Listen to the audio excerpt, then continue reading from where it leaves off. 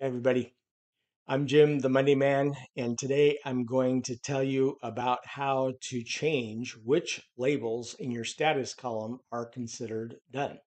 If you summarize a status column in the column summary, or you are summarizing it via a mirror column with a connected board, one of the questions is, do you want all statuses or just those that are considered done?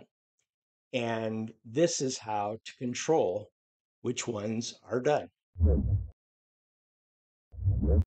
And so here I am in my trusty test board, and I've got two status columns here defined.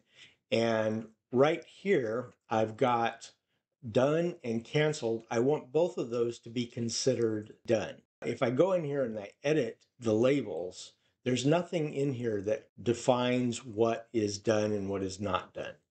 All right, so the way to do that is you come into the settings of the status column, customize status column, and then we can select which ones mean done. So I want to be able to say done and canceled. And so now if I change this to done, I get that little animation. Now before, if I changed something to canceled, it wouldn't have done that, but now it does. Now, getting the animation is not the only reason to change this, of course, but that it does clarify what we're doing there. So now on this one, let's say we change this to normal. I'm also getting an animation on that. So I don't want that. So I can come in here to the settings, customize, come down here and deselect.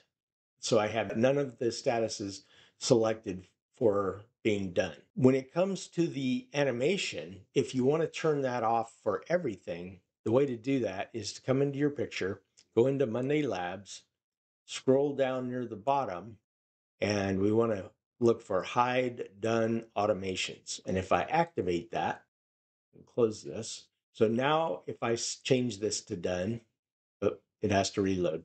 So if I change this to done, I don't get an animation. All right, that's it. Hope that was helpful. If you haven't subscribed to our channel already, please do that. And if you want, hit the bell icon to be notified of future videos. Also, if there's anything in particular you would like to hear about, please leave that in the comments and I'll try to get to that as soon as I can. Till next time, I'm Jim, the Monday Man.